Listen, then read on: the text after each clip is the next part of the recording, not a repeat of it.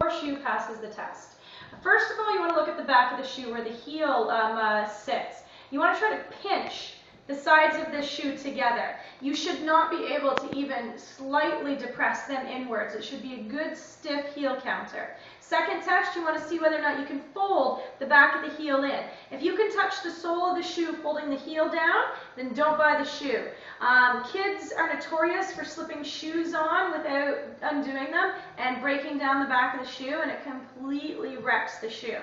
Then you want to take a look at the middle of the shoe. You can see that this shoe has been scalloped out and it's got plastic. It's going to structurally reinforce that scalloped out area. You should never be able to bend a shoe in its midpoint. If I try to bend this shoe, it's really going to resist that midline bending.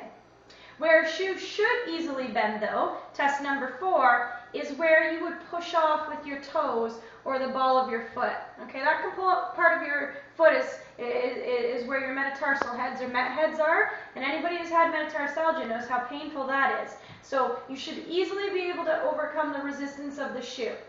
The last test that you want to do is try to wring the shoe out like a dishcloth. If I can fold that shoe over on itself like I would be wringing out a wet dishcloth, do not buy the shoe.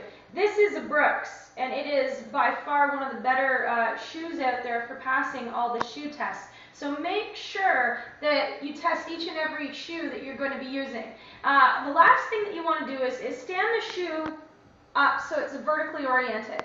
If you cut that shoe in half or bisect it, you want to see that the line comes out close to the middle of the shoe. If the shoe is too curved and that midpoint line that you're putting through the heel goes out towards your baby toe or the one next to it, for example, it's probably not the shoe for you. Those shoes are probably only good for about 5% of the population, and what that does is helps to pronate or bring the arch down.